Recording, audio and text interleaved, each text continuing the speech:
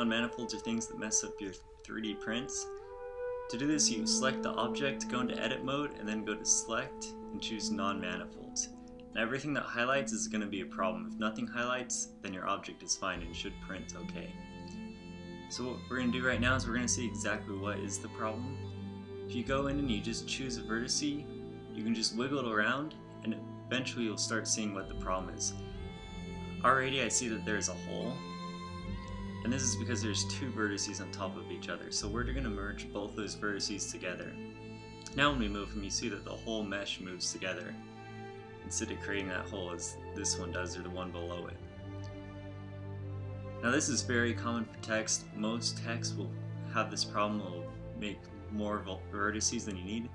This isn't a big problem. You can just go to remove doubles and this will basically merge each of those vertices instead of doing it one by one.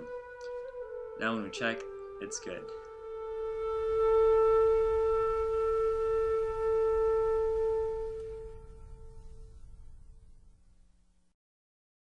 Nobody's gonna hear a sound, no matter how hard they try.